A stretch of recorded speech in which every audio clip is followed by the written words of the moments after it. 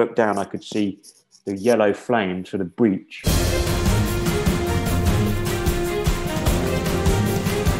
And they actually received 4th degree burns. So what that means is there was exposed bone.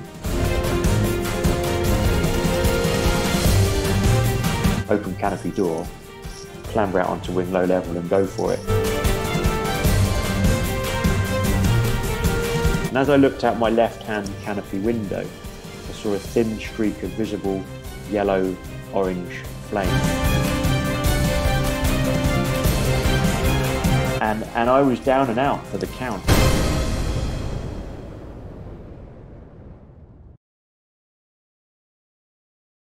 Yeah, I started getting a little bit bored in the pool. And I start, bored of counting laps, literally. What about when I did my quadruple Ironman, I had the underwater headphones, and I hopped in the pool all ready to listen to David Goggins' audiobook. Yeah. And like all great plans, after about, I think 30 seconds, it just stopped working.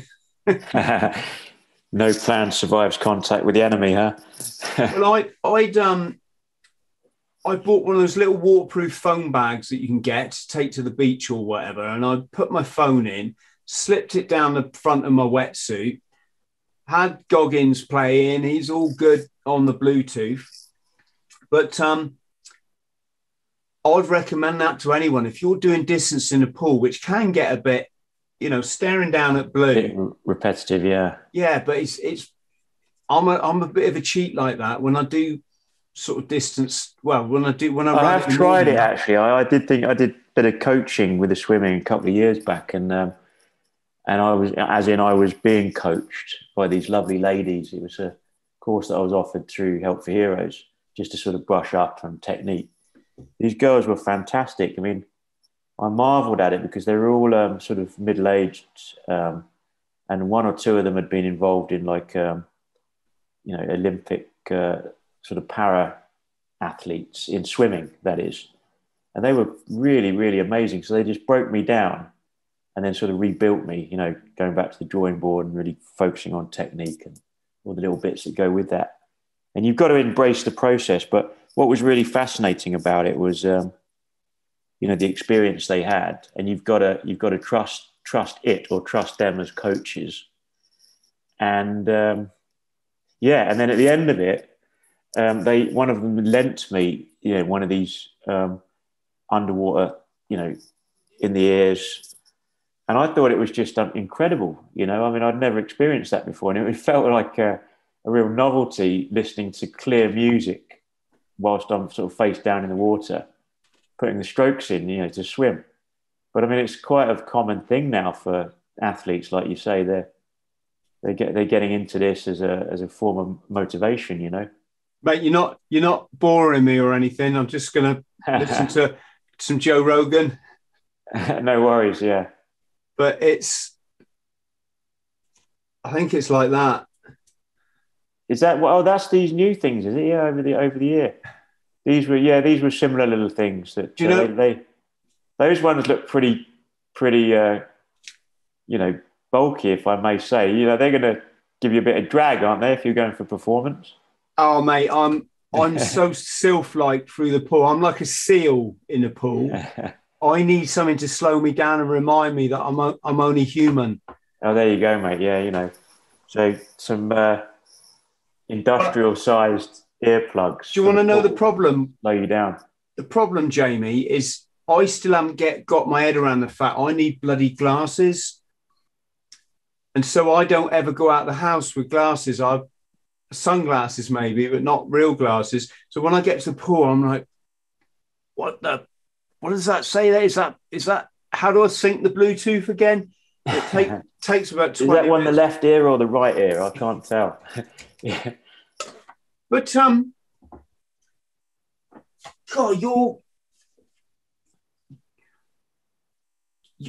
do you get fed up with people saying your story is just beyond? Or is it? I mean, listen, as a speaker, it's something I've done for probably about 8 years of my life now, for various different audiences, everything from schools to, give me a pat on the back for this one. Women's Institute, that was quite scary, but a great bunch.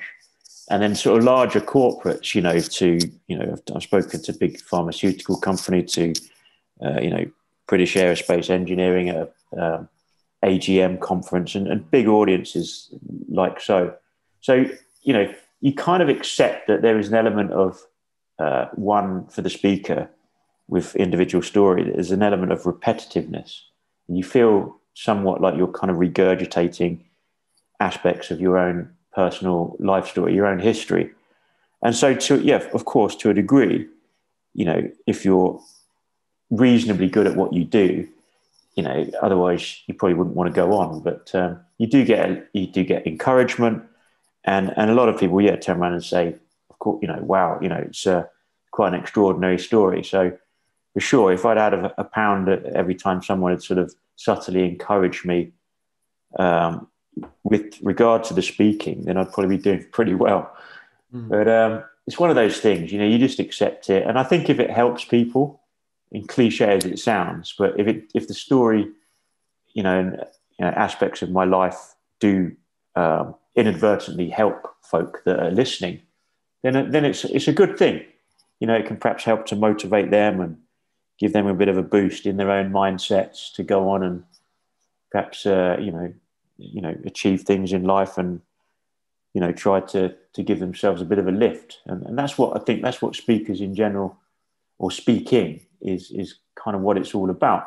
And then just a quick one, but you think about it, the earliest form of entertainment for mankind, I'm talking about, probably caveman sat around the old, the campfire. I mean, they didn't have broadband, they didn't have TV or radio broadcasts in those days.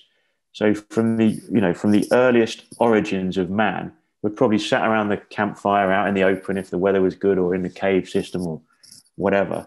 I'm just trying to picture the scene. And what did people do for entertainment? Well, they danced around the fire for sure, but there's only so much energy you can expend, and you're soon going to grow tired of that. So there was probably a lot of stories were being told, from the elders, getting passed around the group, and that's how lessons were learned.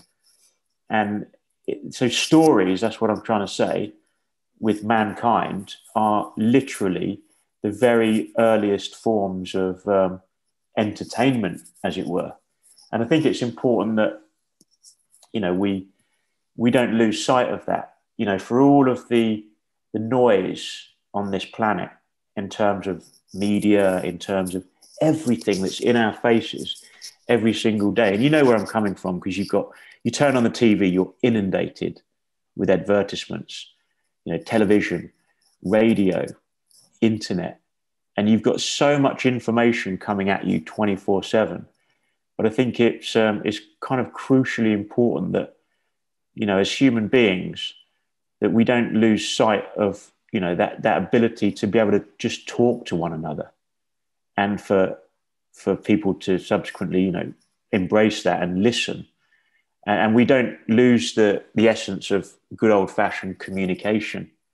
And to some degree, that is probably lost a little bit in this day and age. I mean, I just came back on a train from the pool this morning, just a few stops in London to get back to where I'm based. And, I couldn't help but notice, and you see it time and time again, everybody sort of head down on their phones. Nobody's kind of making eye contact. Nobody's really talking to each other anymore. It's a kind of a changing world and a changing scene. So perhaps ever more reason why, good old-fashioned human interaction and stories, and perhaps speakers, are quite, useful in life. But it's just my take on it, just my observation. And what about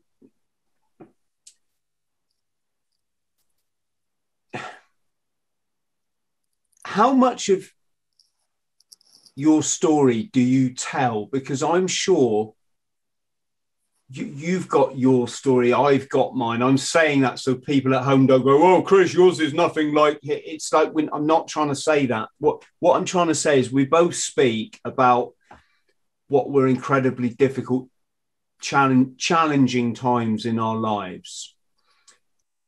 And I'm starting to wonder if maybe I shouldn't go so full bore, because I don't think I'm not sure if people some kind of get it.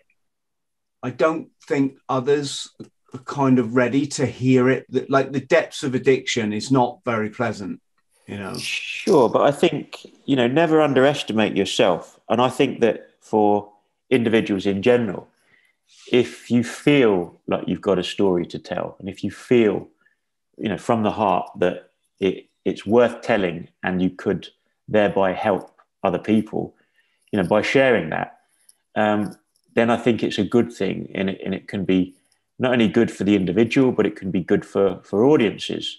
And you've only have to have that will and that inclination to want to tell your story and to want to share it with others. And I would say to anybody that feels that they've got a story, don't be afraid. Like I said, it goes back to that good old fashioned, the merits of human communication. There's age old skills. And in a way, we're partly losing that because of the modern age and technology and the internet and so on. And so this is an important issue in a way. It's kind of an important topic or a debate. It's worth speaking out, and it's worth sharing.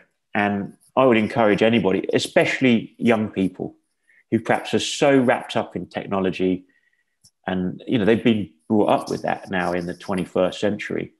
And when we were kids, back in the day, we were kind of out in the park and climbing the trees or riding our BMX bikes around the park and kicking a football around. I'm not saying that doesn't go on, but there's perhaps less of that with the younger generation now, because they're so glued to technology and computer games and the internet and that rapid information. I'll tell you what, Jamie, don't get me started. And I say that because anyone who watches my channel knows I talk about agenda 24/7. I'm a father, right? It's my duty. I'm sworn to protect a young person. And to those of us in the know, it's so blatantly apparent what is going on, and the destruction of society, humanity, individual identity. We're now, it's like you say, conversations is so important, but now the conversation comes, it starts off from Walt Disney, then it comes up through the ranks, and it ends up with CNN and Fox News.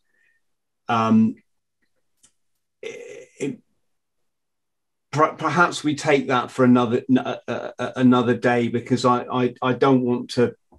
I talk about it a lot, is what I'm trying to say, but I completely agree with you 100%. We're in a situation now where when I go for my run and I run down the cycle path, and there's all these lycra clad 40-year-olds on their £3,000 mountain bike trying to, I don't know what they're doing. I applaud it. I think it's good. But what I'd applaud more, if they could hold their head up and say hello when they go past me, that, especially when they've got 3 children in tow. And I think, if people are wondering what the effects of this agenda is, what it's doing to us, this is a great example. It means that a father who should be the leader of his household should be an example, should be somebody his children are fiercely proud of. My daddy was this and he was this, right? That traditional, it's now turned into lycra clad Wally, who literally has not got the social skills outside of the office environment to go, all right, mate, that's what it's come down to. It's really kind of a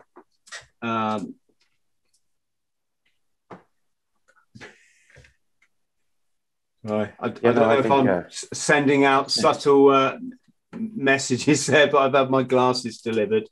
Oh, fair one. I think that's a fair observation there, Chris. I mean, I'm not a father, so I can't really comment as yet. But that is an observation that, fathers or indeed parents should be role models and It's perhaps not set the tone. I mean, are we losing that sense of community spirit? Yes, massively. It's been purposely being destroyed, because once the community's gone, once that human connection is gone, then the psychopaths have just got free reign to do what the hell they like. But we can look upon things. We have to be careful, because I think in general, as far as society goes, there'll always be an element of our society that we need to be wary of. But there is also, there's a lot of good out there, and there's always going to be perhaps good versus sort of less good, or I don't like to use the word evil, but long time ago, don't hold it against me, but I was I'm an ex-police officer, so I saw a darker side of life and what goes on out there, what truly goes on, that often doesn't get reported, and there's a lot of victim, and there is a lot of hate, but there's a lot of people out there that, generally speaking, are sort of upstanding members of society, and they do try to do good and live by morals and principles and values. But I will say that, I'm inclined to agree with you. I feel that we are losing somewhat. Can I clarify that, Jamie, so I'm not misunderstood? I'm not criticizing the individual, not at all. I'm talking from a structural, global, holistic perspective. You can see the damage that has been done to people. I'm just using one guy as an example. Sure. You can take the war on females that's just reigned for God knows how long, to this destructive beauty culture and the mental health crisis it's now landed young people in. And I only want to offer solutions, because I don't believe in scaremongering. It's easy. I could have a podcast and just go and a lot of and a lot of quite intellectual people have got podcasts where they consistently just point out issues and come up with possibly what I would call superficial responses to it. But it's a changing world, isn't it? It's certainly a changed world since we were very young, and sometimes for the better, but a lot of the change is not necessarily for the better in terms of perhaps the development of younger persons, especially. And there's bits and pieces, I think, that we're lacking compared to perhaps what children and younger people we're developing in certain areas, and there's bits and pieces now that are sort of lacking in terms of that. And maybe it goes back to what I said, maybe that communication skills are starting to fall by the wayside a little bit, because we're just so engrossed in the wrath of information and media, and it's more than ever. It's like the world is high speed now. There's not a lot of time for much else. We should strike that balance. It's all been steered towards what I'll call the left brain, so the ego. It's all this, right? I've got a keypad so I can respond immediately to this injustice, and the psychopaths, I call, they're throwing fuel on that fire, because they love the division. They love the fact that we're even having to have this conversation here now. I'm sure. It's just it's not. I don't think it's the be all and end all, and we need to just look towards the future and see how we can, in a way, make life better and bring back those real values and principles, and whether it's community spirit we need to focus on more. And there's ways and means that we can kind of claw back, the good traits of our own humanity. We just need to work on it, and you'd like to think that the life in general is a work in progress. We recognize perhaps where we're slipping a little bit, and we can hopefully nurture things and boost things for the better, make society a chirpier place to be, and make people kind of happier, reduce these stigmas, and perhaps improve mental health as we go. And that's a topic of conversation all in itself. But, you know, if you don't address the bigger issues, perhaps, then, you know, these things don't necessarily fall into the correct alignment. So we could get into all of this, you know, massively, but, you know, we're not going to change the world in one podcast. And it's also crucial, I think, for the welfare of our children, that people really understands what's going on in the world, as opposed to what the mainstream media is telling them. And I always say, you get one life. When it's gone, it's gone. You can't like, oh, I just have another. No, it doesn't work like that. It's and if all you've ever known is the mainstream media narrative, you are never going to be an enlightened individual. And for me, that has been the crowning achievement of everything that I've ever done. Way more important than flying, skydiving, traveling, military, university, whatever it might be. But moreover, it's because it opens you up to seeing the truth, and everybody should be allowed to see the truth. Yeah. So, Jamie, how does it work with your special forces background? Do I understand right? You came up. What do you call it? Territorial. Yeah. So I had a background as a reservist. I mean, that's, you know, that was the word I meant. Yeah. So for the record, I didn't serve as a regular soldier sort of full time. I did periods where I did sort of stints that were full time, but it was all kind of reserve forces covenant of employment. And initially I was following a sabbatical, actually, from UK policing. So I formerly served with Thames Valley Police as an officer back in the day, in the sort of Milton Keynes, Buckinghamshire region, as well as a few different locations, such as Buckingham itself, a small market town, Oxford, Aylesbury. But so I did a period in the police, and then I took a sabbatical, like an official career break, and then did a bit of global travel and a bit of expedition work, specifically with my great passion for scuba diving. And I ran quite a big marine conservation expedition in the Philippines, in the deepest sort of South China Sea. And then, so following all of that and following the travel, bits and pieces, I think I did a stint working in Egypt and briefly in the Caribbean. I then came back to the UK, still on this sabbatical, and then I decided to do something a bit more structured and go off to university and do some study. So I did a degree, I did a BA honours in Scandinavian languages. I think I was probably spurred on by some, family connection on my mother's side. And I was just really interested. I was just curious. And also the fact that obviously as part of a languages degree, you get to go to the host country typically and expose, so to learn the language. But being Scandinavian, I went to Norway because I did my sort of major, as it were, in the language in Norwegian. And so I lived in Norway. Jeg kan snakke litt norsk hvis du vil. Jeg kan drikke litt øl og snakke norsk litt sammen hvis du vil. So I can speak somewhat fluent, albeit a little bit rusty Norwegian now. And I lived in deepest Norway, in an area that was close to the mountains, close to an area called the Jotunheimen, or basically the Norwegian Alps.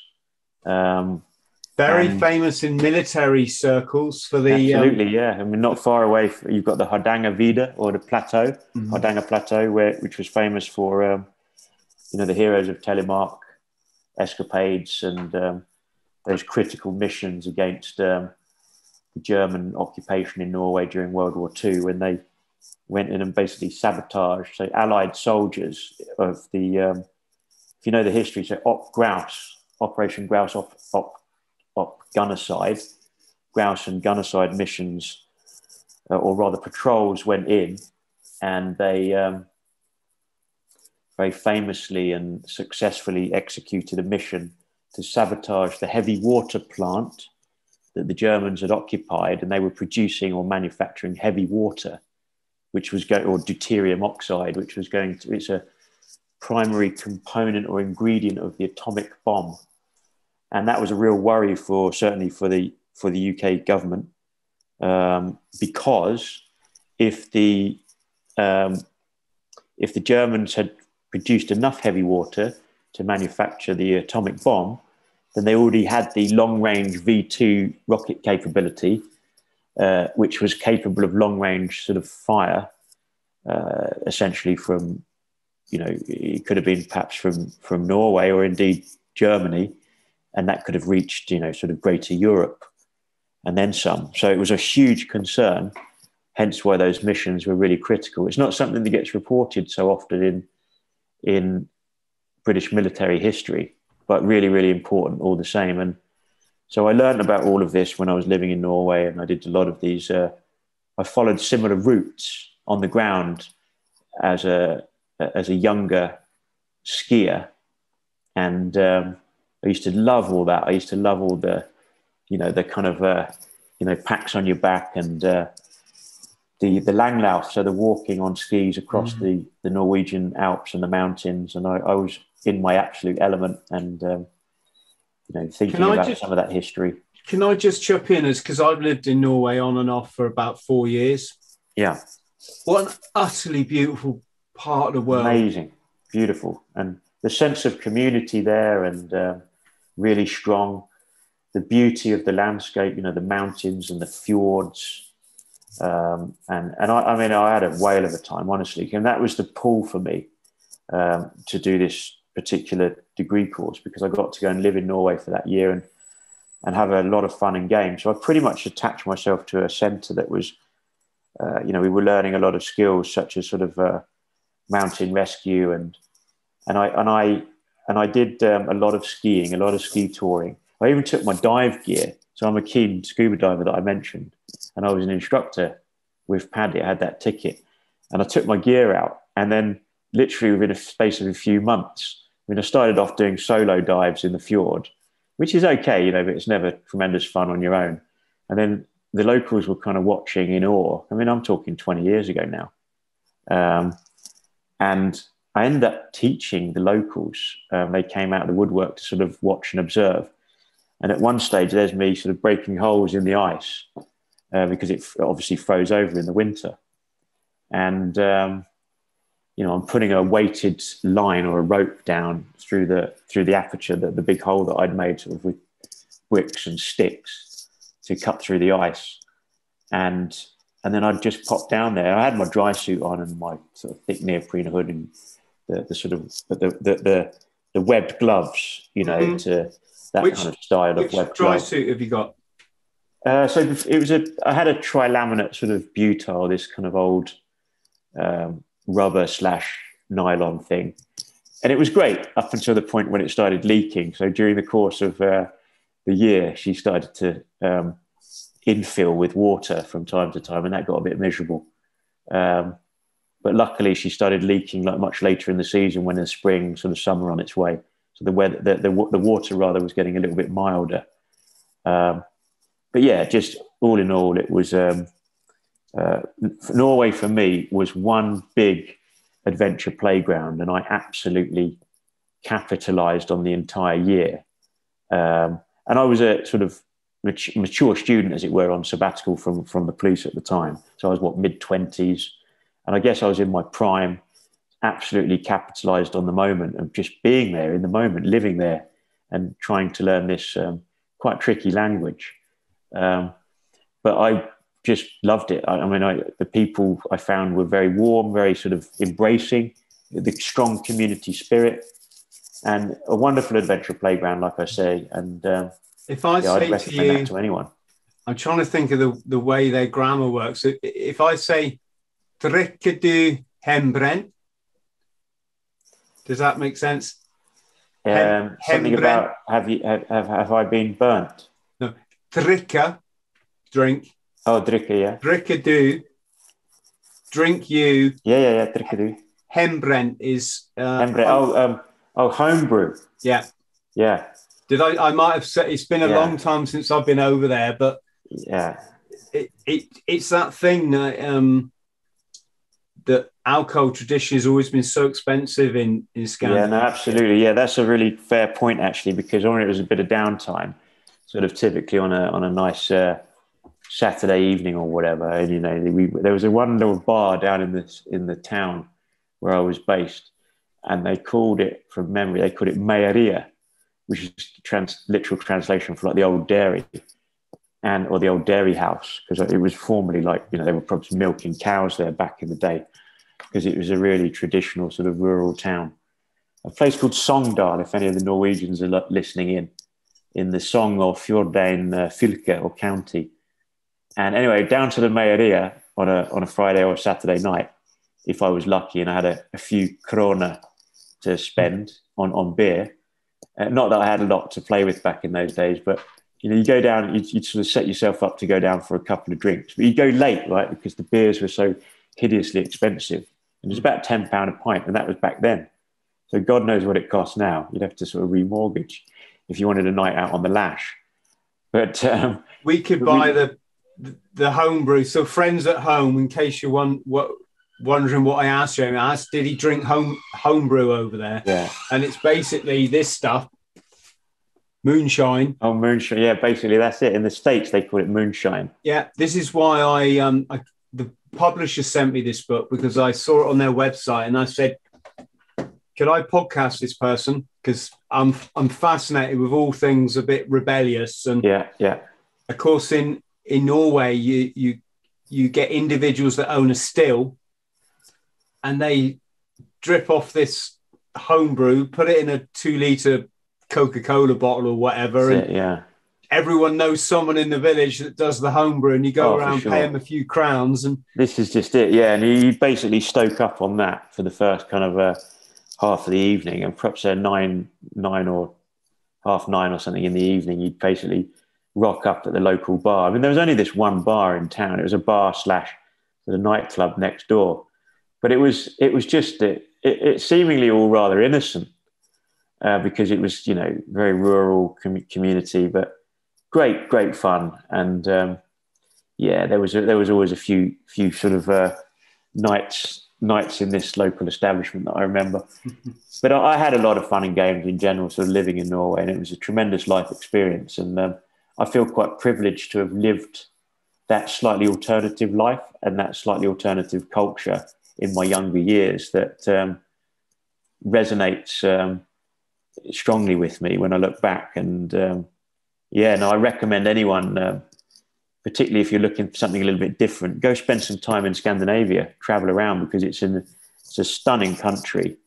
And there's just the outdoor world, the outdoor scene there is just phenomenal. If you like skiing, if you like hiking, if you like any kind of water sports, it's all on your doorstep, Yeah, it's amazing part of the world. Moving back to your Special Forces story. So I'm assuming, what did you? Is it 21 SAS? Is that there? Yeah, so that came a little bit later. So initially, how I kind of got into it all was I actually, through my time at university, I joined something called the Cambridge University Officer Training Corps, and this was a great unit whereby you could get proper exposure to what the British Army had to offer. And I did some wonderful things, like I went on these what they call FAM visits. So they were like familiarization visits to cut around different regiments and corps of, indeed the British Army. And so it might be artillery one weekend, or it might be kind of a chance to practice sort of infantry skills.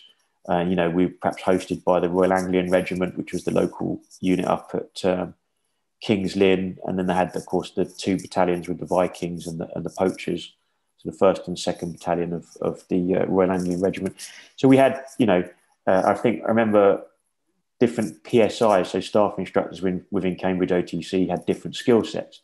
Some guys might have been warrant officers in REME, so Royal Electrical Mechanical Engineers. They'd organise a FAM visit to the REME. We'd do a FAM visit to artillery, like I mentioned, down at Lark Hill and the camp, sort of down towards Salisbury. And we were working on the planes with, proper artillery assets of the British Army. And then later on, we did competitions. So, you know, it might be an infantry competition, for example, Cambrian patrols across the sort of the boggy mountains of Brecon and Black Mountain in Wales. Or we might do a competition towards the end of the summer with the King George VI gunnery competition with the Royal Artillery for the Army. So altogether, fantastic exposure, bit of a recruitment workshop for the British Army, meaning, you know, they were interested to sort of hire you prospectively as a junior officer, perhaps as a reservist, or indeed to go forward for regular commission. And then moving on from sort of OTC antics, I got the opportunity to do a number of courses. So interesting, my CO was pretty pro and on side. So he recognised that I was quite keen as an individual. He sent me back and forward to Norway a few times. And I did like some ski courses with the British Army. I think I did a skiing instructor's course eventually. I did an STL's course, so ski tour leaders course, which is basically like ML, but on skis in the mountains. These are all like joint services kind of tickets or courses that you can go off to do. I did driving courses all the way to like, you know, class 1, sort of HGV1. I did some sailing courses. To day skipper level I did. And then I think I did a PTI's course. And then so I really, you know, took advantage of what was on offer and the time that was available, because it was great focus for me, you know. And then the two highlights for me with OTC was in my penultimate year, that was of university, so year 3, I put myself forward. So I volunteered to go forth to do the P Company course, which was the British Army regimental selection for the parachute regiment. And I went up to Catterick in North Yorkshire, and that course I found was utterly nails. So I went through as a junior, also a white T-shirt officer cadet. So I got a little bit more scrutiny and a bit of a tough time of it. And as a white T-shirt, I pretty much got, you know, the full kind of horrors and pretty much beaten up and subjected to a lot of criticism at various intervals of the course. But I found it utterly challenging and extremely character building when it really digs deep. But I surprised myself. I got through it. I felt like by the skin of my teeth, because I felt like I was being beasted within an inch of my life, pretty much morning and afternoon, you know, every day of the week for some 3 weeks duration. And I did get through the process, and that culminated in the test week with the All Arms P Company selection program. And then following that, I probably developed that little bit more confidence, and I went forward for the short service commissioning process with the Royal Military Academy at Sandhurst. So that was about a month's course down in Camberley in Surrey. So then that was the very sort of end of my sort of OTC era, and I'd pretty much exhausted, you know, the what I could potentially do within that group, within that core, if you will. And then it was put to me, actually, it wasn't necessarily my idea. You'd think it would be, but it was actually put to me that, you know, I'd had, you know, relative success with P Company, with Sandhurst and stuff like, you know, been on a couple of Cambrian patrols at that stage, you know, these patrolling, premier sort of infantry patrolling competitions with the British Army, and had some success with a bronze and a silver medal. So my superiors and the staff instructors and the commanding officer at Cambridge turned around and said, you know, you might want to consider going forward for selection for UK SF. So this is how it sort of came about.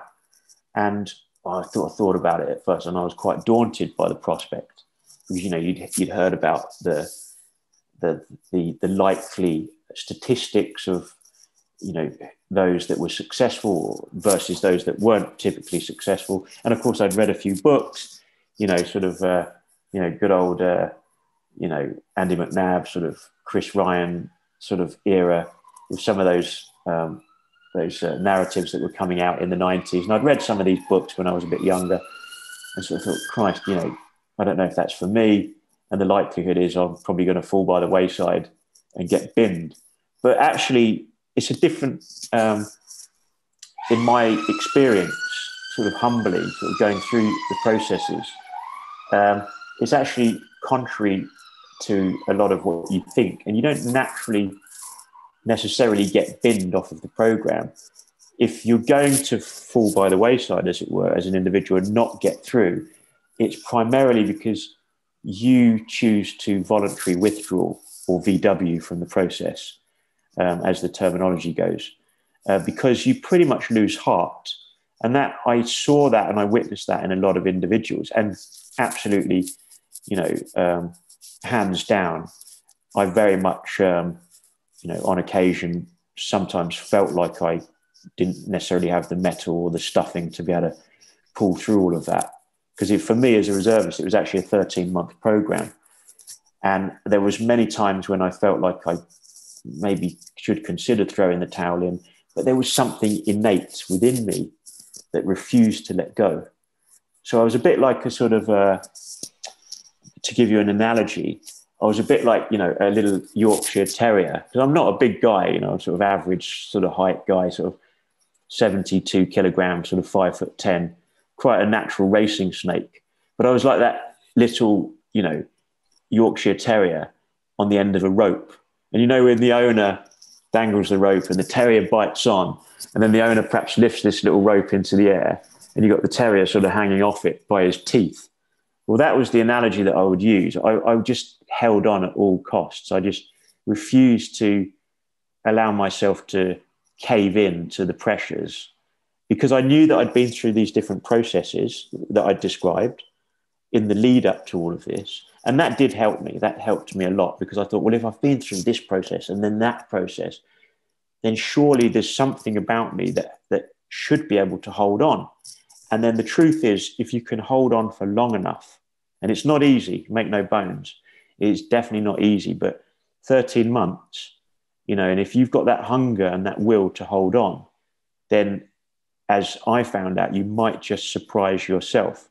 So from my observations, a lot of, peers and contemporaries that I perhaps went through the selection process with, perhaps just lost heart, or perhaps, they've got other pressures in their life that were really pressing, like family or employers, or let's just say other commitments that perhaps were taking precedence in their mind, and whereas SF should have been taking precedence, because it has to. And if you don't put that at the forefront and stay hungry, then the chances are you will probably lose heart. You'll start to make excuses, and then you'll kind of drop off the curve with the kind of pressure of it all, as it were. So it's not necessarily rocket science, I would suggest. And it's not impossible, but as an individual, you do have to really, really want it. But there's many examples in life where you have to really want something, whether it's, you're following an educational path, or you're perhaps putting you're throwing everything in to perhaps learn a new trade and get qualified. There's just many times in life where if you want to achieve, and if you want to make something of yourself as an individual, then you really just have to hold on. And if you hold on for long enough, then you might just surprise yourself with the process. So that's the sort of take on that. And that's probably the lesson that I would have, for anybody really.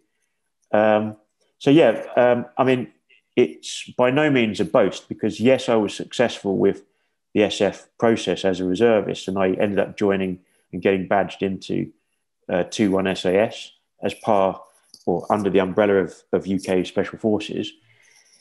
But I never actually, for the record, got to really utilize that. I never really necessarily went anywhere in the operational sense. So this is, something that I was looking back, I slightly regretted, because I put, in essence, I'd been a reservist for about 7.5 years, and 5 of the latter years I was with 2-1 SAS, and I was due to go on an operational deployment, and I'd been in that unit or that regiment for 5 years, and I'd done all sorts of training all over the world. And let's just say that I'd been to lots of different environments, from sweaty sort of humid jungle to, mountainous terrain to temperate environments across Europe and the deserts of North Africa, to also, a couple of different locations in the extreme sort of northerly latitudes of the Arctic Circle. So I got to really test myself as a soldier within that sort of specialism of SF in different environments all around the world. And I suppose the interesting thing was I perhaps worked in temperatures from minus 45 Celsius to probably on the flip side, sort of plus 45 degrees Celsius in the sort of the warmer climates, and really, tough, brutal, physical environments that, a human could operate in. And what did that really teach me? Again, it was all about holding on, because just because you get through selection doesn't mean to say that, it's going to be a walk in the park. I mean, the reason why the selection is quite tricky and it's quite tough is because ultimately when you're in the patrols, you need to know and you need to learn how to just hold on, because the work is quite, there's an element of, what's the word I'm looking for, but endurance that you have to operate in those different environments, and that sort of hunger to be able to dig deep. So that's what my time in the services really taught me. It was about how to hold on, how to really, work hard, sort of dig deep, and ultimately find it within yourself to sort of pull that gritty work out of the bag and sort of make it happen for the sake of, your own role within the unit and par for the team with your oppos. That was what it was all about. But then, realistically for me as an individual, interestingly, all of that I'd done, all of those years of, lung bursting, gut wrenching effort, little did I realize that, in my case, what was it all for?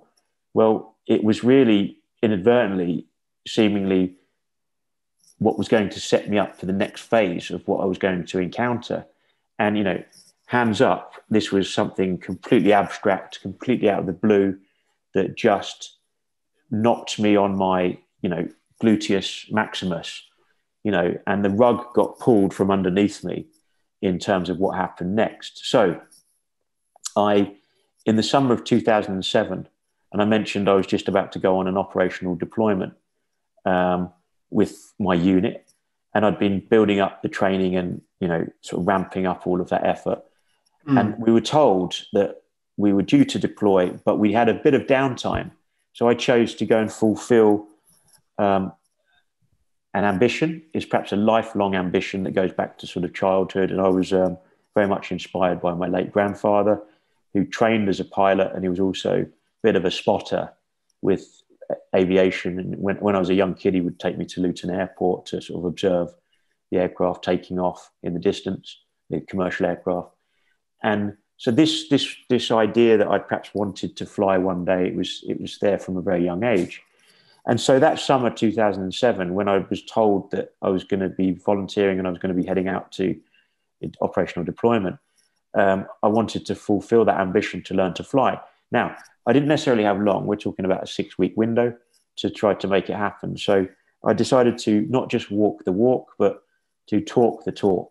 So the first thing that I needed to achieve was to go to the US Embassy in London and to try to persuade the authorities that I was not some kind of risk, because remember, this was in the aftermath of 9/11. And, to specifically want to go to Florida in the States to learn to fly, because I was, the likelihood was I was going to fulfill the ambition and have that strong kind of meteorological time frame, that window to get the flying done. And hopefully I wasn't going to get rained off sort of 3 or 4 days a week. And that was the risk if I was perhaps training in the UK. What year was this, mate? So that was the summer of, specifically, we're talking sort of July, August of 2007, in the summer of. Gosh, and you were there just after me. I did my flying training in, I think it's 2005 in Florida. Yeah, it would have been probably a couple of years after you, Chris. But but from what I understand, I definitely wasn't as successful as you in this arena. So I went off and I embarked on this comprehensive flying training program to do my training, my PPL. And on this one particular day, so I'm going to fast forward now about a month into the process. So I'm now pilot in command, and I'm solo, and I've been solo for about 8 days. And on this one moment, I'm working up in the pattern, sort of doing my sort of movements up in the pattern. I'm at 1,000 feet indicated, and I'm looking at the altimeter in front of me on the dashboard. And all of a sudden, I looked sort of general observation. I was looking left, looking right, looking forward. And as I looked out my left-hand canopy window, I saw a thin streak of visible yellow-orange flame. And it was clearly emanating from the front portion of the fuselage, so the front aspect of the aircraft itself, light aircraft, single-engine piston. And as I looked and looked again, I sort of did a double take. I've got my left hand on the control stick, my right hand on the throttle. And as I'm banking round to my left and then sort of downwind, crosswind, and then final turn into wind, the fire externally that I'd witnessed outside through the canopy window breached the cockpit internally. And suddenly I looked down at my feet working on the rudder pedal, sort of left and right. And I looked down, I could see the yellow flame sort of breach, and the flames were lapping around my feet and my ankles. So, I won't deny that initially there was starting to be this fluster and this panic in my mind. And I'm starting to take stock of what's going on inside the small two-seater chamber, cockpit of the aircraft. And I'm thinking about everything that's going on. It's literally and sort of figuratively getting quite sort of heated in there as I'm trying to process what's going on and this emergency. And as I'm descending, and I'm just trying to sort of hastily bring the aircraft down towards the threshold, so the landing point in the distance for the active concrete runway below in the distance. But as I'm descending, the flame was starting to build up. So as I'm watching altimeter, and it gets down through 700, 600, 500 feet thereabouts, the flame was about now half the height of the chamber of the cockpit. So it's roughly about sort of belly height as I'm sat in that left-hand sort of skipper's seat of the light aircraft. And it was at that moment where the initial sort of fluster in my mind gave way to, okay, I've got a grip now and I know what it is that I've got to do, and I've got a plan of action, and that's what I needed. So I immediately just veered gently with the stick to my left. So I'm away now, moving away from the concrete runway in the distance below, and I'm just starting to glide in, heading towards a grassy embankment. And then I immediately reverted back to my training. And, it was the emergency protocol or the emergency drill for the aircraft. And I remember followed the train. So I just turned the key off, the key to the ignition off, the red switches for magnetos, Alpha and Bravo off, the master switch off, the lights off, the strobes off. In the center column, there's a fuel pump. I flicked that switch to the off position, rotate the fuel selector valve through 90 degrees off. I'm still gliding in, left hand on the control stick, right hand on the throttle. So I've knocked off the throttle now, and I'm scrubbing as much airspeed as I can, just sort of gently flaring to sort of reduce airspeed as much as I dare. And then I ripped off my headset, quite low level, just a couple of 100 feet, threw it in the opposite footwell because the comms with the tower below was futile because I was so low level. And I remember probably the most extraordinary and important piece of information and advice that I'd received from one of the US instructors was, if there's a problem, if there's an emergency, fly the damn aircraft. And obviously what the guy meant by this was don't lose control and maintain control at all costs, particularly in an emergency. Concentrate on piloting and flying the aircraft.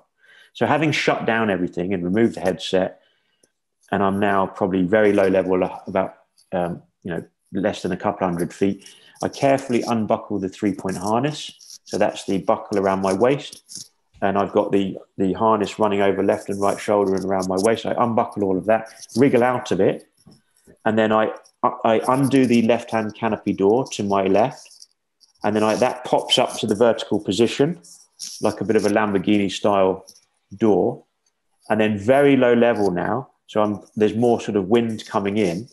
And that was a bit of a double-edged sword, because it kind of cooled the flames around my body, but the increased wind was actually growing the flames. So it was starting to aggressively grow the flames. And I can remember those last moments within the cockpit. I was literally sort of in a vain bid to sort of protect my airway from flame ingress, because the flames were lapping my face now, and one eye shut in a bid to protect my eyesight, because I didn't want them to get too damaged from the flame. And an extremely low level, so 50 feet, 40 feet, 30 feet, looking left, looking right, looking forwards, looking for hazard, looking for obstacles. Approximately 20 feet. So I was like sort of, I describe it, I was kind of like Jack in the box, sort of Jack Rabbit. I managed to clamber quickly onto the seat and then open through the open door aperture. So got out onto the left wing and stood momentarily looking only at the horizon, not looking down. And then I took a giant leap from the trailing edge of the left wing, snapped my feet and knees together in the air, hands above my head. And I said, look only at the horizon.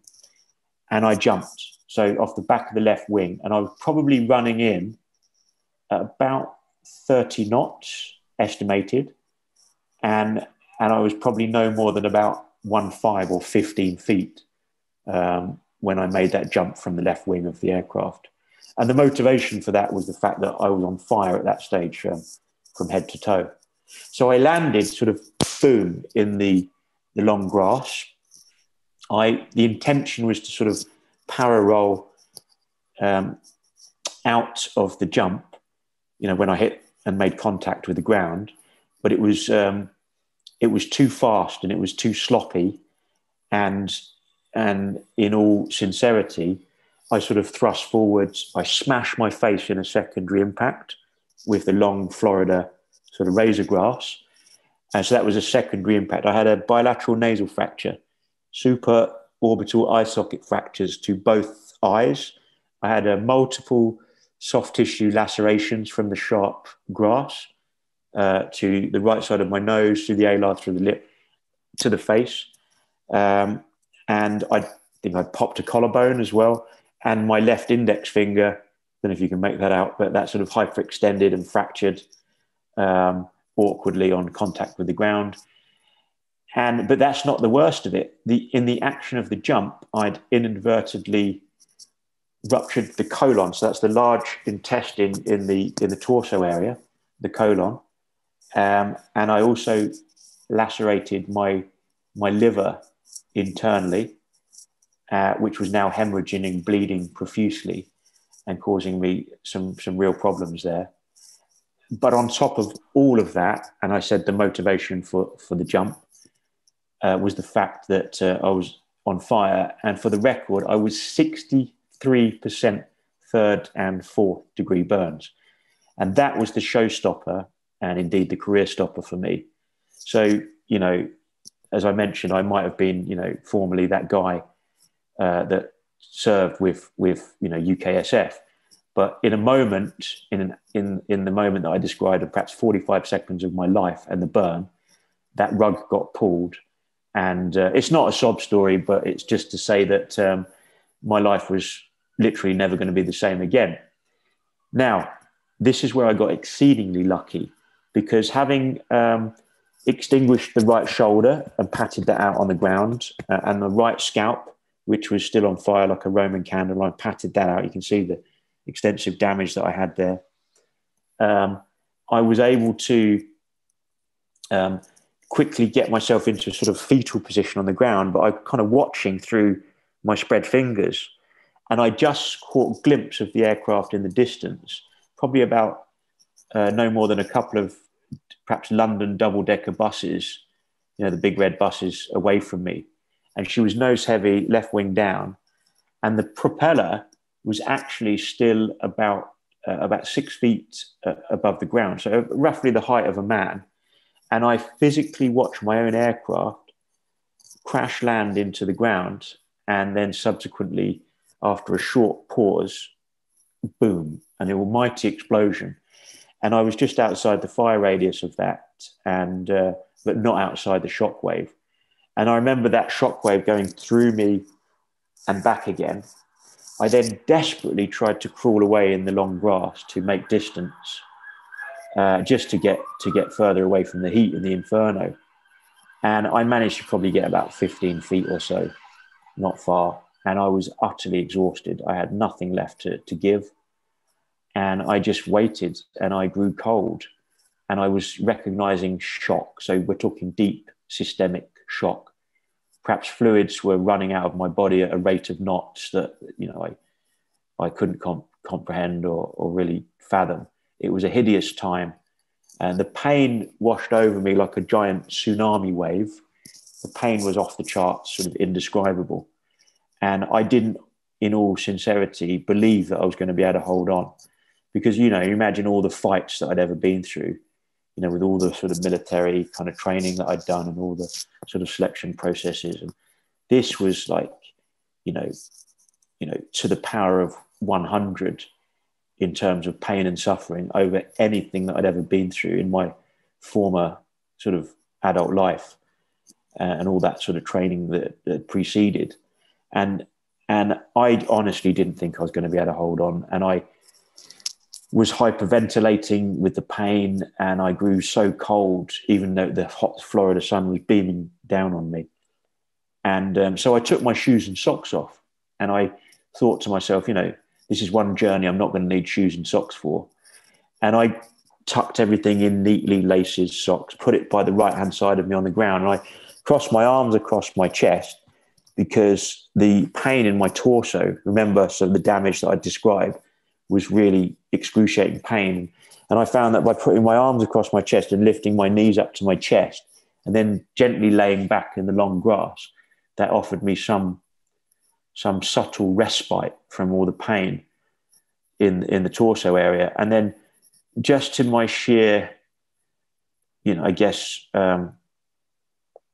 astonishment, really, I heard the sort of woo, woo, woo in the distance, and I knew that the authorities and the services were coming for me. The sirens grew louder and clearer, and again I waited, and perhaps within about 15 minutes, so I think that I'd been holding on for as long as 15 minutes before the paramedics arrived on scene. And those boys very diligently must have jabbed me with a morphine syringe, because, trust me, life suddenly felt pretty damn good. But I know in my subconscious that it was very bad. I mean, it was an extremely grave situation, and I knew that I was very badly burned from head to toe. And I also, the irony is here that I was also a qualified patrol medic. That was something that I specialised in, sort of paramedic level within my role within the army. I'd sort of specialised with the unit, and I understood implicitly what it meant for a human being to be up against large third-degree burns, and I knew that was me at that time, and I didn't honestly believe that I was going to likely make it. However, I got very lucky because they airlifted me from the scene. So paramedics in the ambulance were on scene within 15.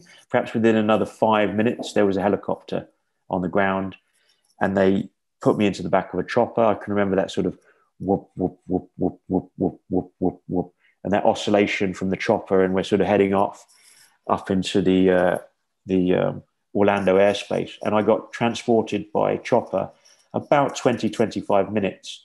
And I went to Orlando Regional Health Center, which was arguably one of the top trauma facilities on the planet. Because Florida's a bit of an adventure playground, and they do happen to receive quite a number of big burns patients, certainly on an annual basis. So the doctors are very well versed and practiced in what they do. And they received me, and I was pretty far gone in my mind. I was thinking, this is not a life that I want. I was quite happy to sort of check out. And indeed, I was asking them for help in that respect, to sort of just put me out of my misery, really, and sort of end it. And whatever it took, I was prepared to sign on the dotted line. But history was, if you like, written that day, in the sense that one of the the decisions was to actually take me down to theatre, as it were, and to put me under, and in actual fact, they put me under for a period of 6 months. So it's a very long, protracted period of traumatic recovery. But my God, they're very good at what they do. And, and luckily for me, I was in the prime of my life still. I just turned 32 years of age, and I had that real fight within me. And with the intervention from the doctors and the specialists, and indeed all the nurses in Orlando, many, many months later, I was able to sort of pull through the acute phase of the trauma, but albeit, having gone through, the worst of the worst. So I reached the very lowest ebb of humanity and where you can go to.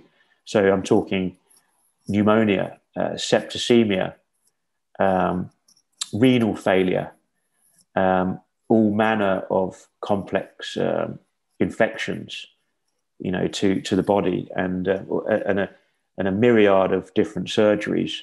So I faced in all, so 6 months drug-induced coma, 2 years inpatient stay within the hospitals within both the US and the UK, respectively.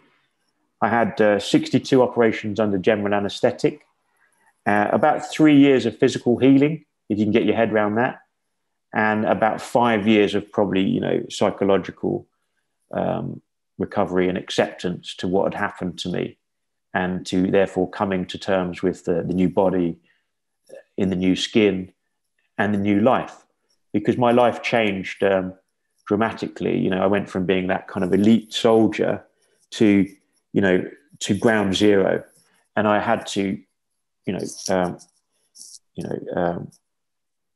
absolutely fight back from the very, very lowest ebb, like I mentioned. And it was a tremendous fight and a tremendous ordeal. And to this day, I'm not quite sure how realistically I was able to achieve that. But all I will say, it probably harks back to, what I was talking about perhaps earlier, or perhaps it was in a former conversation with you, that it's all about will and determination. And if you have the ability to hold on, and then realistically, you might just surprise yourself. And that's what I learned coming through this process, that, ultimately, I had to really dig especially deep, like way deeper than I'd ever dug before. Remember, I talked about some of the processes that I'd been through in life, that this situation or this ordeal put that into the shadows. Everything in my life in terms of what I thought was tough and suffering and perhaps pain, this ordeal, it put everything into the shadows, really, and it was monumental in terms of what I had to come through, and that will and that process of holding on. And so that was what I learned. That's what I kind of became, and that's what I guess I'm all about now in terms of sharing the wider story with the hope and the belief that I can help people with that. And so I'm all about sort of resilience and what it is truly to be resilient, and what it is truly to be able to hold on, and to perhaps carve a new path for yourself as an individual. So, from my humble experience, what I learned to understand is, no matter how dark life may seemingly stoop, we can all figuratively turn it around if we want it badly enough. And that's what it's all about in a nutshell. So, it's a new life, and it's a new existence, shall we say. As I mentioned, in this new body, sort of version 2.0, it feels like a new body because I've had that many surgeries, and I've been at the hands of so many different plastic surgeons, both sides of the pond. And I've had to accept it all, and I've had to accept that I look a bit different, when I'm walking down the street. And, that was a tough thing to swallow. I remember, the first time I sort of stepped out in public, away from the hospital, and, you look a bit different, and people are suddenly looking at you, and looking at you again. They're sort of doing a double take in the street. Admittedly, the face was a lot more swollen and sort of, looking traumatized back then. It sort of settled down an awful lot, and the scars have sort of blended in a bit more. But I always going to look different, and I accepted that change of appearance. And life is certainly worth living, but I also learned that you've got to grab it by the horns once again and set yourself new goals, new challenges, and that's what I did, and that's what I was able to go on and do. So that's really the story in a nutshell, Chris. Gosh, a million questions. Ironically, and don't hate me for this, but some of them are about the piloting procedure and what was going through your mind. But let's take that later, and let's start with. It all sounds not just utterly incredible. I mean, my God, jumping from burning planes. I used to watch The Bionic Man as a kid, and that was the sort of thing you saw in, from Hollywood. But the trauma you went through as an incident is on such a magnitude that I don't even know if I'm able to try to get my head around it. And what I want to know is, was there a point at which the trauma became pain, or the trauma became depression, or did it, did your experience get worse with anger? I mean, let's just use someone else as an example. So Mark Ormrod, who I'm sure you're probably familiar with, a former Royal Marine, lost 3 limbs in Afghanistan. He was remarkably sort of chipper for someone that's just lost 3 major parts of his body. And I have no doubt that there were, lots of tears and lots of soul searching, et cetera, But ultimately, he just looked himself in the mirror and went, right, okay, let's crack on. And he seems to have done a really remarkable job of that. Yeah, I know Mark. He's an extraordinary bloke. I'm sure he won't mind me saying that. But even though I know that you bootnecks, Royal Marines, you don't necessarily like to be put on a pedestal necessarily, but you've got generally an extraordinary mindset and that sort of tenacity. But I remember the first time I saw Mark many moons ago. I think I'd heard about him or seen him on social media or whatever. And being a keen diver, I actually went to the London dive show at the time, and I think it was like Earl's Court. And so I rocked up on the Saturday or whatever, it's Saturday morning. I see this fella clearly in prosthetic limbs in the distance in the hall, and as I got closer, I see a guy not just with prosthetic limbs, but also a prosthetic arm, and he's dishing out leaflets, and he's going up along the row of seats, one after the other, putting a leaflet onto every seat, and he's going up and down the aisles. And I thought, gosh, I think I recognise that guy. It's Mark Ormrod. So I went up and sort of introduced myself, and we got talking. And it just dawned on me, how, because he's extraordinary that, ordinarily you'd see some able-bodied person doing that, putting the leaflets out on all the chairs. But, Mark's very driven. And I think that was testimony to the character and the calibre of the guy, that even back then, and this was years ago, that he was there going up and down the rows, chucking out all the leaflets on the seats. And I mean, since then, I know he's gone on to do incredible feats and, sort of walking events, and he's doing a swim or something, some big sponsored swim in the pool. And yeah, he just never stops. And that's the tenacity, that's the mindset. And again, if you've got that hunger, if you've got that will, no matter what's happened, you can surprise yourself. You can still go on and achieve incredible things. I mean, fortunately for me, I wouldn't allow the injury to dictate my legacy. And even though I'm not going to be that kind of elite sort of soldier, sort of par for service with UKSF or whatever. Those days were numbered. I had to accept that. No way I could run with the squadron anymore with the injuries that I had. And but no big deal, because you've got a slightly adjusted toolkit, but you can still do stuff with the new toolkit, albeit perhaps at a different pace. And I was able to go on and similarly, like Mark, I was able to do challenges and events. I did, London Marathon, and it took me a long time. I did it in like 8 hours 30 because of the injuries to my lower limbs were pretty debilitating and slowed me down a lot. But I was able to go on and sort of improve upon that. I did New York. So I did a 7:07 time, and then my very best effort in London on a third marathon occasion.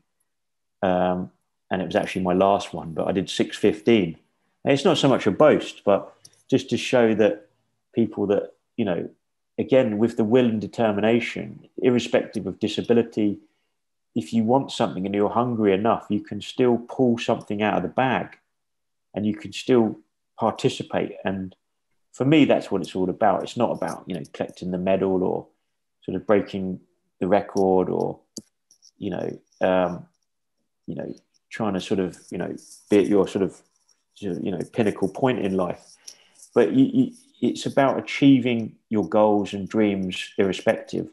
I mean, I've been able to go on and retrain as a pilot and do challenges and events all over. And if you want something, you can do it. You've just got to want to do it. And that's the testimony, really, I want to just go back to an induced coma. That just sounds insane in itself. I mean, I don't even know how doctors manage someone in that state when you bear in mind they can't be eating or drinking. So I guess it's all coming from a tube. And then what nutrition do you put in that tube that isn't going to make them even more sicker than they already are? There's so many. Yeah, I mean, it was complex. With drug-induced coma, there's an awful lot that goes on. I mean, I was fed through a yellow tube up into my nasal sort of pharynx, down into my stomach directly. So, you're fed sort of liquid food products for the duration of the time that I was in the induced coma. And I was intubated. So you see a scar here in my sort of, in the sort of lower sort of portion of the airway here. And that meant that a machine was kind of effectively breathing for me. I became, I quote, forgive me, but I quote like a small aspect of my own story, my own book, Life on a Thread. Grab a copy of your book there, mate, if you've... sorry, I don't happen to have... I don't... Sorry? Oh, no, that's not mine. Sorry, that's somebody else's. Another remarkable gentleman that sent me a book that I've just started reading, a guy called Ed Jackson here. But he was paralysed as an ex-former rugby player, but was able to kind of go on and sort of turn his life around. But anyway, my own book I wrote and got published recently with Penguin, Life on a Thread. And just to quote a very tiny aspect, it's not to sort of go on too much about that, but I became the adjunct of machinery. So a living receptacle for machines, tubes, wires, and powerful pharmaceuticals. And that's what I became. And that pretty much says it all, really, when I give you just a small quote from the book to describe, that very lowest ebb of where I reached, as a recipient of acute medical care. And I was down and out for the count. And I was at the mercy of the medics who are looking after me 24/7, doctors, nurses, specialists of all sort of, all departments. And I had to, in fact, I was completely,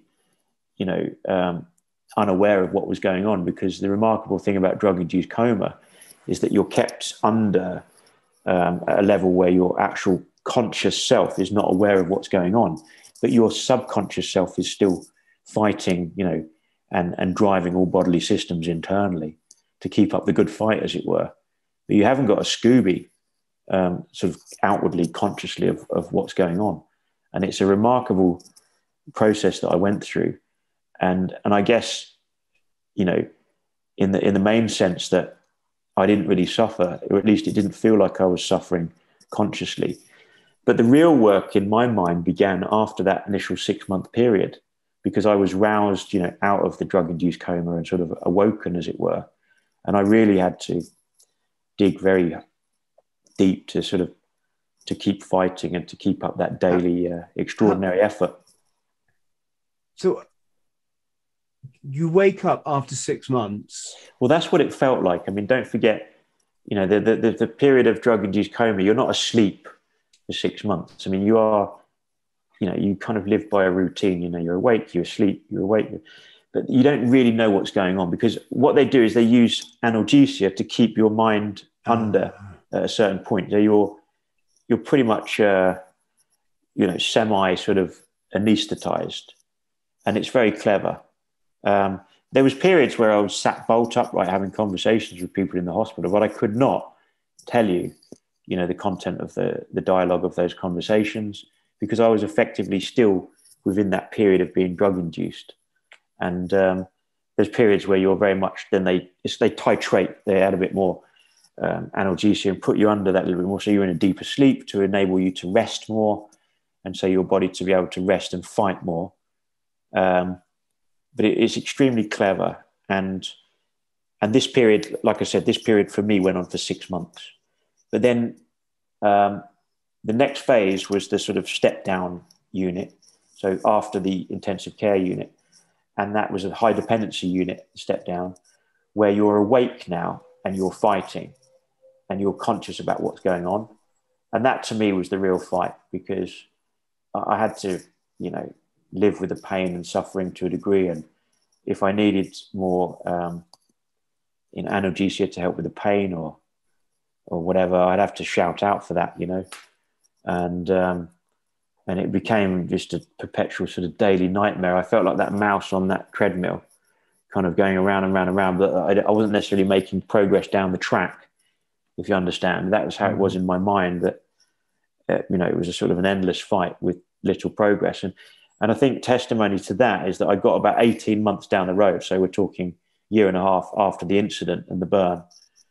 And I just wanted to throw in the towel, and I wanted to give up on life as I knew it. And I became enthusiastic actually about the prospect of assisted suicide. And I just generally didn't think that I had it in me to kind of keep going, because I'd been fighting for so long. I said mouse on a treadmill for so long. And I challenge anybody, you know, when they were in the condition that I was, to keep up that pretense and to just keep fighting day in, day out. So there was a period where I really desperately wanted to check out. And I had an idea, an ambition to sort of, to go through the process with Dignitas in Switzerland. And that's the route that I wanted to go down. But fortunately, I had some help, some help from somebody from ministry, and from, you know, from a religious sort of minister came to my assistance and offered me a bit of an ultimatum, and sort of said that he would help me, and he would sort of help to transport me and take me. But you know, I made a sort of a deal with him, if you will, that I was going to hold on for just one more calendar month, and then during that further month, I was somehow able to turn a corner. I don't know how on earth I did it. It's beyond my comprehension, really, quite honestly, how I started to indeed turn a corner. But so let's just say some good things started to happen, and I went for sort of further surgeries, and there was some good results on the horizon, and I started to see some healing progress, and then ultimately I was able to see the light and look towards that and start to work towards the sort of nurturing process to pull myself out of a long dark tunnel. And a couple of years on, I eventually got out of the hospital, then got home for the 3rd year, and then I learned to sort of to feed, to write my name, and to sort of walk independently, albeit with assistance at first. But you know, I was able to really to pull it out of the bag and to go on and to be this kind of version 2.0, as I call it. And and then the challenges and everything that came much, much later. And that was more about the self-belief and that sort of nurturing process. But yeah, long road, Chris, and we get there in the end. But Burns is probably, I don't want to compare it. I mean, every respect goes out to my fellow service personnel that have been through, tough ordeals in their own lives, respectively, and they've obviously had their own challenges, whether they've been blown up or amputations or burns. I know guys that have lost their eyesight and been sort of inadvertently blinded. But there were some tremendous challenges that so many of my fellow sort of contemporaries, ex-servicemen and women have faced. But again, I think the testimony is that a lot of these individuals have shown great will, great determination, and great tenacity, and they've sort of managed to pull it out the bag and go on and live sort of interesting, extraordinary, and remarkable lives once again. And so, yeah, it's just how much do you want it, and that's life in a nutshell, really. How was it for your family when to hear how soon did they get out? I'm assuming they came out to Florida.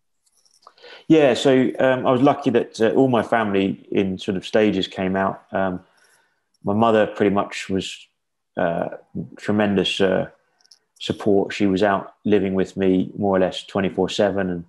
And then when I got back to Chelmsford, the Burns unit in Essex, where they flew me back to Stansted and then transported me to Chelmsford Burns unit after America. My mum was there very, based locally, and supported by various kind of armed forces charities to enable her to sort of, literally be at my bedside a lot of the time. And that for me was great, moral, personal support. I have a sibling, so I have a brother and a sister that were able to support me as well and visit, and my father when he was able to, because he was sort of busy working at the time. But yeah, I was lucky, a lot of friends visited, had sort of ex-service colleagues, friends that had visited and to give me some sort of moral support along the way. And of course, a lot of these visits in the early days, I don't even remember because, I'm still in that sort of, period of sort of drug-induced coma. So I was having visits even during that stage. I don't even necessarily remember the visits because of the level of sort of analgesia and sedative that I was under. So yeah, tough times in retrospect.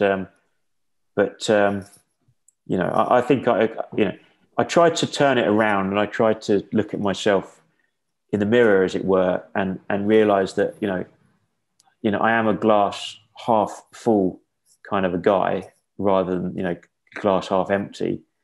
And that I'm one of the lucky ones, that it could have been a lot worse. I mean, I could have been far more disfigured. I could have lost, body parts. I could have maybe not made it, and so the fact that I'm here cracking on with life and living a somewhat relatively active life once again, I count my blessings, and I'm grateful for small mercies, as it were. And I'm intent on just making the most of the time I've got left, and hopefully sharing the those sort of motivational messages. How has it been with the media? Because this is, I'll say it again, it's just such an extraordinary story. I would imagine they were scrambling over themselves to get. I've had a lot of media input in recent weeks, especially. I mentioned the book that came out, so I got published with Penguin only in mid-May, so we're now only sort of early July. So it's only been about 6 weeks or so. And then I had an initial scramble with the publicity.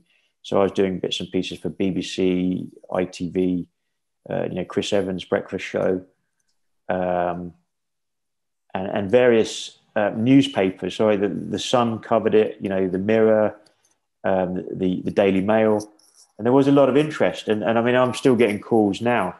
I did a piece recently for BBC Radio 4 on Saturday Live. And then I've got interest from I think, is it Outlook or BBC World Service? So I've got that sort of pending. And a lot of it, so it feels somewhat repetitive, but again, these are all quite interesting platforms. And again, if it helps me to sort of share the story, and that can help people to a degree, you know, cliche as it sounds, but with the motivation and help to, you know, to inspire people and to develop other people's sort of aspirations in life, then that's partly why I do what I do as a speaker and share it. And the media, of course, you know, has shown interest and played a role in my life up until now. And indeed, in previous years, I've been doing a lot with the media on and off as an ambassador for Help for Heroes. I mean, that's a role that I've done now for the last 8 years, you know, for and on behalf of the charity. So this is important. The media is useful. You try to take advantage of that in the same way as they try to take advantage of you as an individual with a story. It may not always be there. You know, you may not always have opportunities. And I guess, you know, like a lot of people that are partly in the public spotlight, you do what you do for a period, I think, while you can, and you just try to sort of go with the flow on that, you know, and it can be useful. On a technical point, did you ever get as far as learning how to crab an aircraft? Learning how to? It's called crab. Oh, so, yeah, absolutely. So in order to, you know... basically lose altitude very quickly. No, absolutely, for sure. But there was a risk with me, the fact that I was only 1,000 feet, okay, when the fire ensued and breached the cockpit. There was a risk that I didn't have long in order to, you know, make or set myself up for a clean sort of natural glide into that new sort of flight path that I'd sort of given myself. Yeah. And time is of the essence, especially when you're low level. You kind of need time to be able to control the aircraft. And I didn't want to lose massive height so quickly. So in terms of crabbing or slipping the aircraft to sort of scrub off significant altitude quickly, that was an option, certainly. But I needed time to follow the emergency protocol and execute the drill for that particular type of aircraft. So what I mentioned about that sort of shutdown procedure, I wanted time to be able to do that in a controlled manner and effectively, and then concentrate on the glide and really control that and scrub off the airspeed sort of safely to a level that I was sort of comfortable with. Jamie, had you realized at this point that you are going to have to get out and jump, or were you planning on? Yeah, so it's a good question. I made the decision quite early. It wasn't something that I thought very last minute. So I'd actually made that decision sort of relatively high still, albeit probably I was only 500 feet or so. And then I was able to follow the protocol for that emergency procedure. And I feel that I got away with it by the skin of my teeth, and a little bit of quick thinking, quick action, and then of course making the jump. Some might say sort of grace of God, sort of getting out of that cockpit on time. But albeit, the truth is the damage was done. I mean, if I believe that I didn't try to land it in the conventional sense, I would have been, running in with too much time, and the likelihood is the fire within the cockpit would have absolutely overwhelmed me and undeniably got the better of me. Hence why I made the decision to sort of veer away and set myself up for the exit whilst I was still airborne, because it was a way for me to get out of that burning cockpit a lot quicker. So I was incredibly lucky to be able to pull it off. But my absolute strong feeling was that if I'd have tried to land it in the conventional sense, I would have been overwhelmed and I wouldn't have made it. And indeed, if that fuel feed had caught the fuel tanks of the aircraft, then I would have been an absolute goner. If that fuel feed had caught the tank within whilst I was still airborne. And that was delayed by virtue of the fact that I'd actually cut the fuel pump and turned off the fuel selector valve. So it did catch, obviously, once she'd piled in and then subsequently exploded. Obviously, the fire had caught that tank then, and hence the sort of bomb going off. But that was the absolute fear for me, that I was going to be subject to all of that. Is there an actual checklist for if your plane catches fire? Do you remember? Well, not necessarily for fire, but there was a checklist for emergency, and that was the simple checklist that I followed. So it was a systematic shutdown, and in essence, I was following the dashboard of the cockpit from left to right. That's all I was doing, and that was the checklist. So as I mentioned, ignition, magnetos, master switch, strobes, lights, fuel pump, fuel selector valve. It was just a sequence, and the other bits were pretty much no-brainer to me. So obviously the headset was a hindrance to me, so I needed to eliminate that, unbuckle the harness so I could indeed clamber out, open canopy door, clamber out onto wing low level and go for it. And I guess the confidence to do that, and to make that good old-fashioned sort of parachute exit style from the back of the left wing, was perhaps born from the training that I'd received as an ex-para myself. So I'd done a fair bit of that in different locations around the world. And, of course, refresher training sort of year on year within my time within service. So it was a bit of a no-brainer to me, and the confidence to make that jump certainly came from all of that service and what I'd been doing. Perhaps other people, it may not have been an obvious option, but for me, it was an obvious and quicker way for me to exit the aircraft. Gosh, it's like I say, it's beyond belief. It's that decision that saved your life, clearly. Do they have, like, again, it was a long time since I learned to fly, but do they have bloody fire extinguishers in the cockpit? There was an extinguisher in there. There was an extinguisher in the cockpit, but it was in an awkward place behind the. So I was in the left-hand seat, and this fire extinguisher was behind the passenger seat. So it was in quite an awkward place within this particular aircraft type. And in all honesty, I didn't have the confidence to sort of go for that. And the fact that the fire ensued and built up quite quickly, it was my sort of gut feeling, if you will, to just follow that plan for emergency protocol and exit the aircraft that much quicker. Maybe if I was a lot higher, maybe if I was significantly a lot higher above, 1,000 feet, I would have gone for the extinguisher. But I know that in doing so, it was in an awkward position. I may not have been able to even reach round and grapple and retrieve that, given that I'm in a 3-point fixed harness. Yeah. So that was a bit of a problem. And if I was a lot higher, I probably wouldn't have hesitated to reach around and go for that. But I remember, like I said, my mind flicked back to the advice that I'd received from the US instructors, above all, fly the aircraft, meaning maintain control.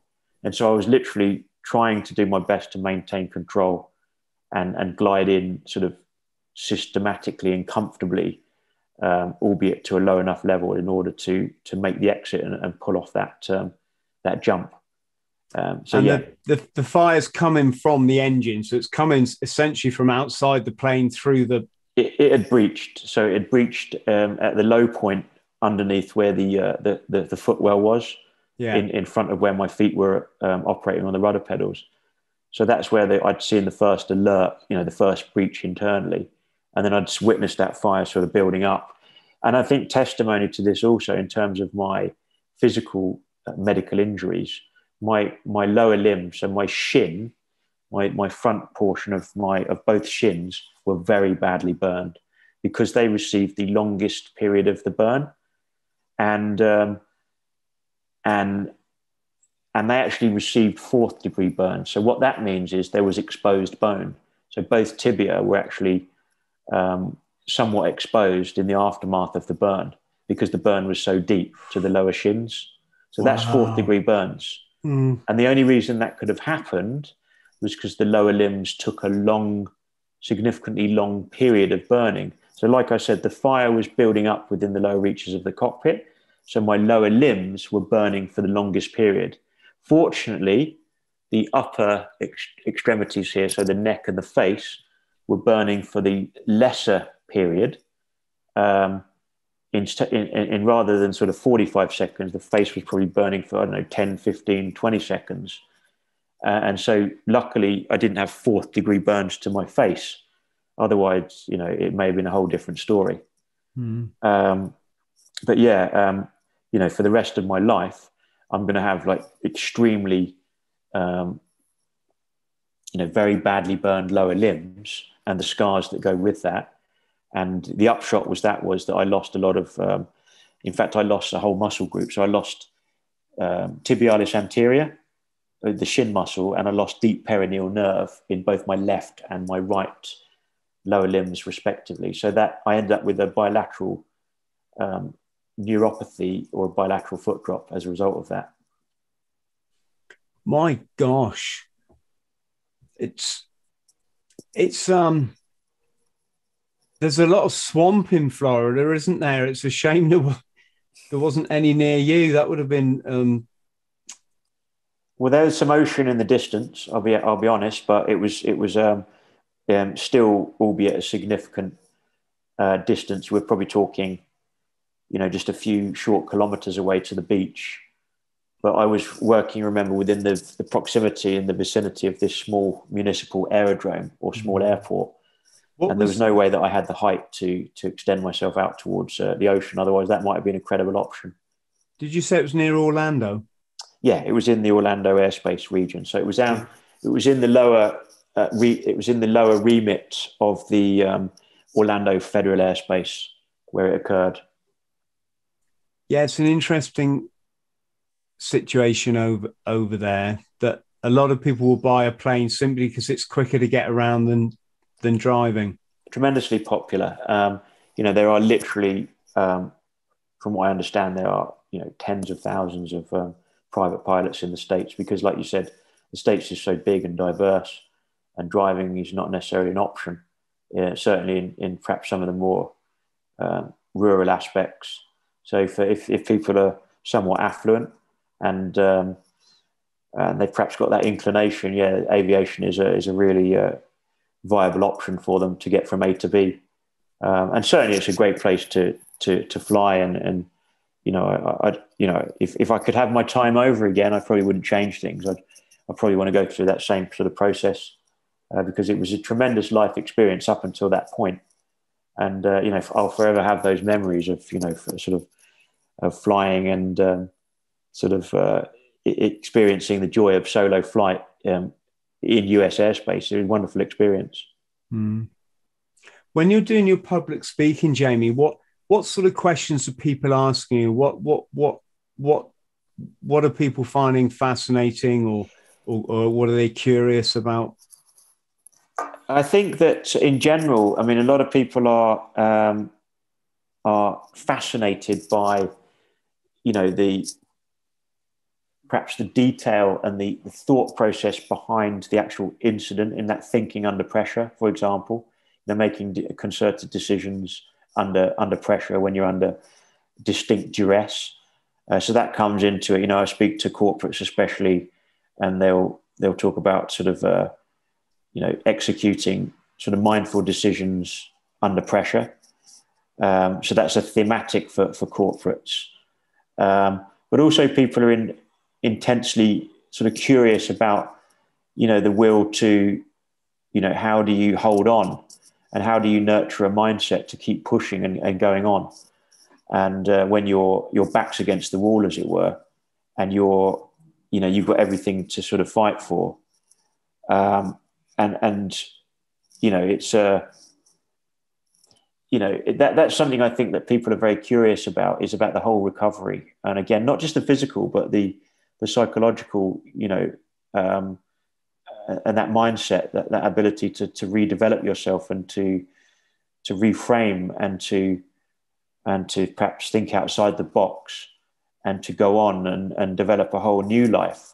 Because I think that it's not really a boast, but I think I've done a pretty good job at redeveloping my life. I mean, I could have quite easily, thrown the towel in, or even more tragically, I could have turned to perhaps drink or narcotics, drugs, and felt sorry for myself. On the contrary, I decided to grab, life by the horns and take advantages of opportunities, events, and sort of challenge myself going forwards, and actually live a newfound, successful life all over again. I was able to retrain in various different disciplines and pursuits, and I think that's what fascinates a lot of the groups that I speak to, is that if someone like me can do it, then I think there's a hope for a lot of people out there. I mean, even if you take the latest issues with the pandemic and COVID,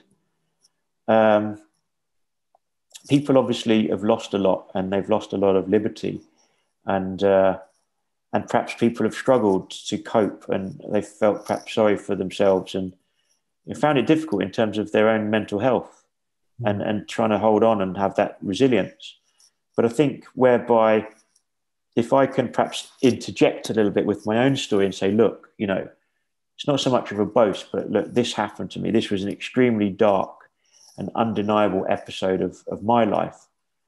And look, if I was able to hold on, and I was able to figuratively come through that, from being sort of struck down, from being sort of that guy that I mentioned, to sort of ground zero, and rebuild the life, and sort of go on and retrain and requalify, and perhaps achieve new things, and then still have a hunger and live life, then, I think it's proof that, there's hope for many other people out there. It goes back to what I said earlier. You just have to really want it, and you have to stay hungry. We all do. If we stay hungry, we can achieve remarkable things. I mean, I know that you're doing some great things, and you've got a few years on me, and you're in the pool, and you're still smashing it out, and you're sort of setting yourself these extreme sort of challenges, and I think that's commendable. Yeah, it's 50-50 with me though, Jamie. Like, I'm not just doing it for me. I'm doing it as an example, because I don't want to get into too deep a conversation, but I just feel we've massively been lied to as a species. And when I see people, I mean, to just take your situation, how is it that we can become so upset and depressed at, say, right, losing a car valeting business, just a silly example, right? But society's condition has hidden the beauty in life from us that much that we consider something so material, a materialistic operation such as that, is worth taking your own life for.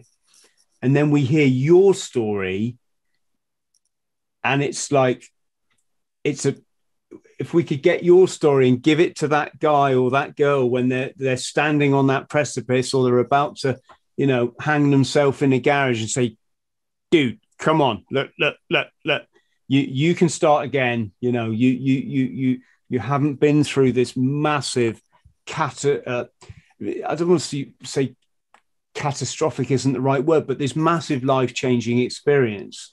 And bloody hell, if there's ever a lesson for looking at the bloody bright side of life, you epitomize it, Jamie, Well, I try to. I mean, like I said, I try to be that glass half full guy, albeit, I've got sort of a bit of scarred vision, sort of dodgy hearing from that explosion that I described, and sort of a few battle scars, a few sort of outward facial scars, to say the least.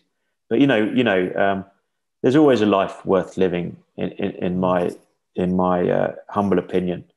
And I understand. I mean, listen, people's ordeals, we don't know what's going on in another person's mind, and everybody has their own sort of tolerance to to challenge and to difficulty. And when your glass, you know, you may be able to tolerate a whole lot in your life before your glass sort of spills over with the stress level.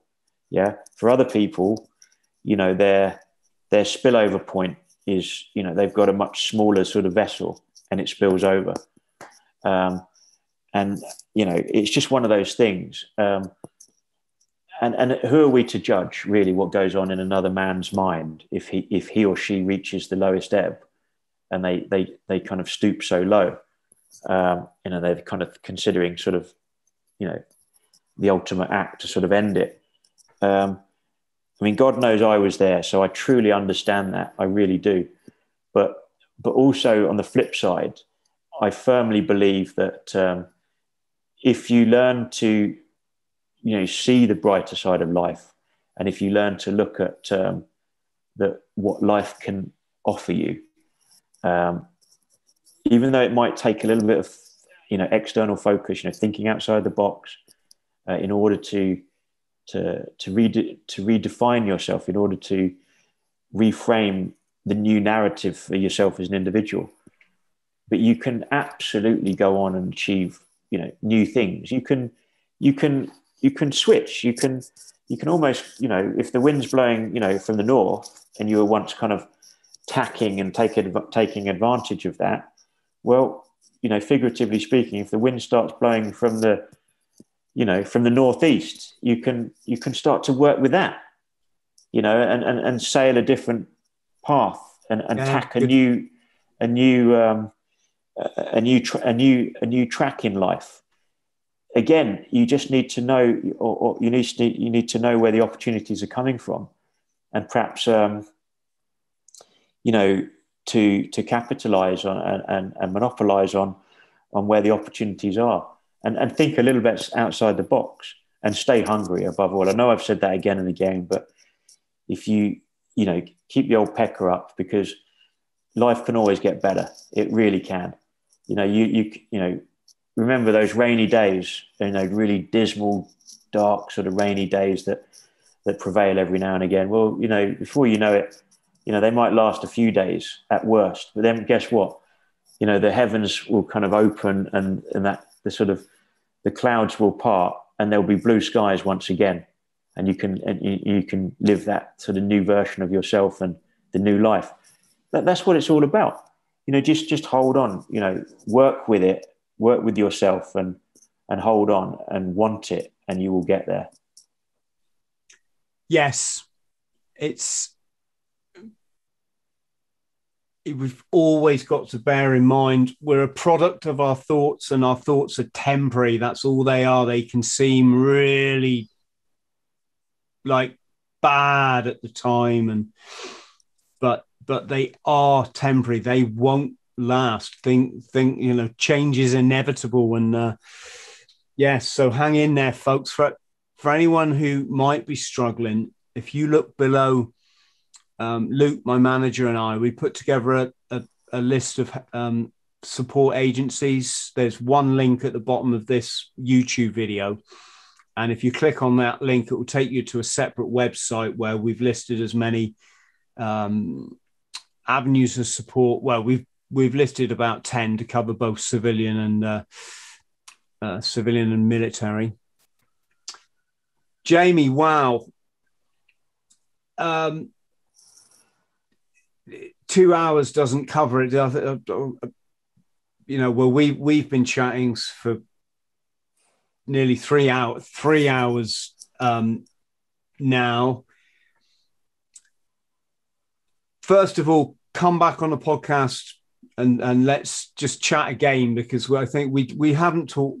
There's so much more I think that we can probably explore. Yeah. And also, it'd just be great to chat to you about, you know, about things like triathlon, about stuff that's not so deep. Obviously, for this first one, we had to go into that area. But I think we could probably do a part 2, and I can tell you about my triathlon story, but it wasn't so successful. But I can tell you about what I still got out of it, even though I sort of failed miserably, but that might interest some of your listeners. I love failure, and I'm because I'm an old man and I don't care about anything. except my family. I love fate. I love coming last in a triathlon as much. It means as much to me coming last and chuckling as it probably does to the guy who comes first. So I got nothing to prove, mate. I was abysmal at the weekend. It's the trying and participating that counts, mate, at our age. So yeah, that C at the weekend, it may as well have been glue. In fact, I think glue I'd have been faster. I could have maybe pulled my way through it a bit quicker.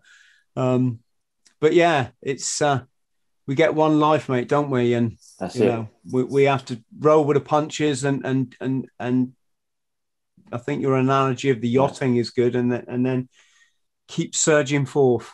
As the great Muhammad Ali once said, float like a butterfly, sting like a bee.